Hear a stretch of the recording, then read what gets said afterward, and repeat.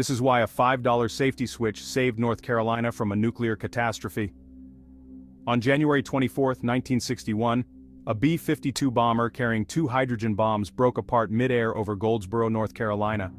The bomber had a severe fuel leak, lost control and disintegrated at 9,000 feet. 2 Mark 39 hydrogen bombs, each hundreds of times more powerful than the Hiroshima bomb, fell towards the ground. One deployed its parachute and landed safely in a swamp. The other, a free fall into the ground, burying itself deep. Here's the kicker.